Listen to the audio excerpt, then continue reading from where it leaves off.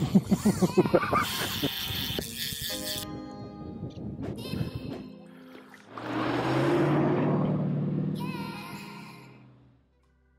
everyone, thanks for watching. In this episode I want to tie a classic bonefish fly called the pink puff, and we're going to do a little variation on this. It's a really classic bonefish fly. So let me start with what I got in the vise. I've put a Daiichi 2564 in a size 6, and it's one of my favorite bonefish hooks. I use this one, and I use the 452, the X452. It's basically the same hook. So let me start off with attaching my thread, making just a little base for the dumbbell eyes we're going to tie on.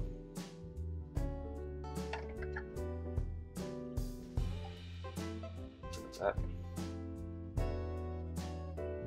Back.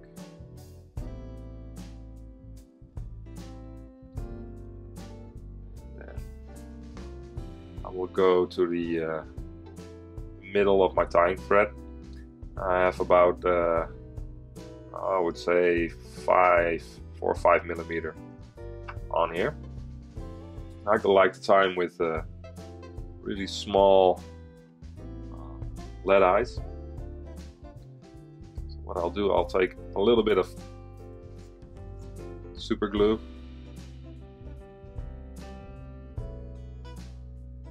put it on there, just to hold the dumbbell eyes down. Put them on top. And it's very important that you'll tie your eyes in so that they're straight, so they're aligned, okay? That your fly, when it moves through the water, it moves in a straight line. A couple of wraps. Just from the side, I'll check with my fingers. I can adjust the eyes so they're perfectly on top. There you go. If you don't know what the best way is to attach your dumbbell eyes, we actually have a video on that. Watch that first.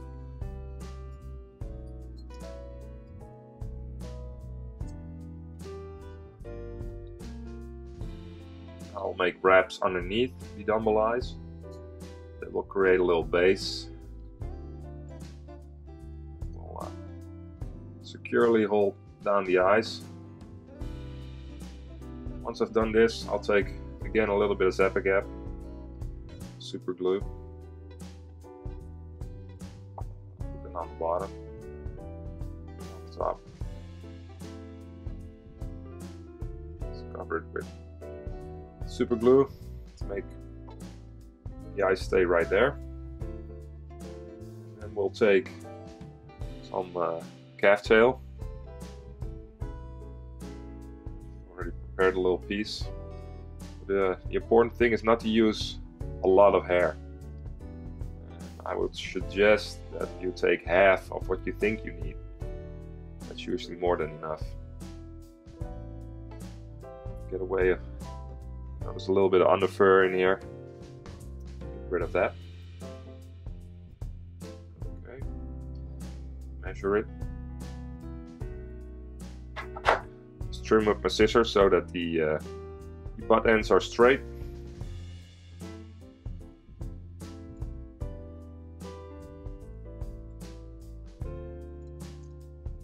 Tie them in on top. Make sure it's in the middle of the hook.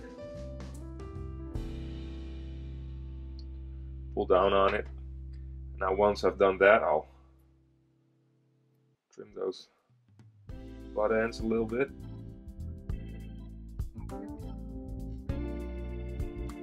And again, a little bit of super glue.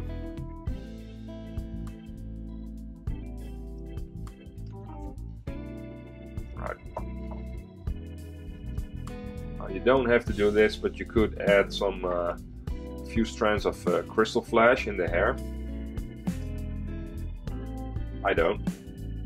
And then the next step is to take two very small grizzly hackle tips, and I found out that the Whiting 4B, which stands for bigger, better bargain birds, very cost affordable capes. These are just perfect for this. Not too expensive, and the shape of the feathers is just perfect for this fly. I'll check the length, make sure it's about the same length.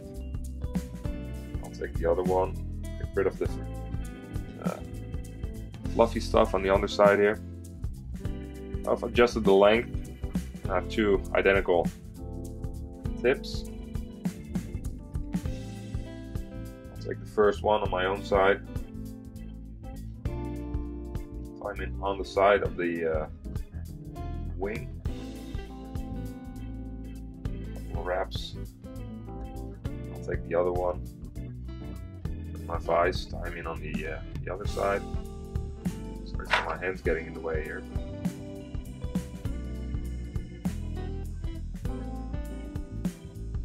Tie that in. Get rid of the stems.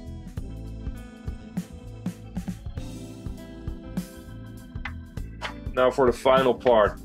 This is the reason why I don't use any crystal flash in my wing. I like to use this Speckled chenille, the pearl fluo pink variety. I'll use that for the head. It actually has some flash in there, so what I do is I strip off just a little bit, tie it in.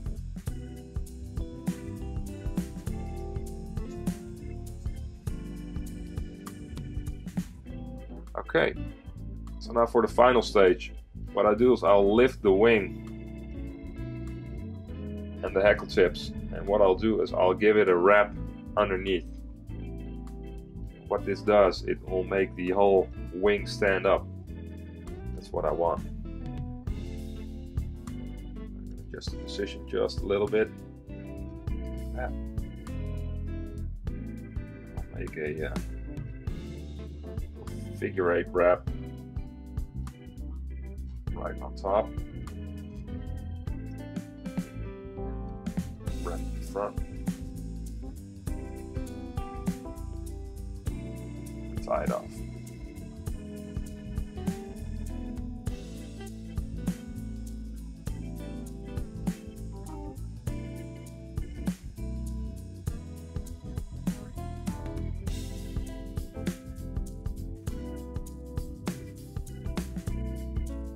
So I've turned around the vise for you guys so you can see what I mean with just one wrap of chenille under the wing, and it will make the wing stand up.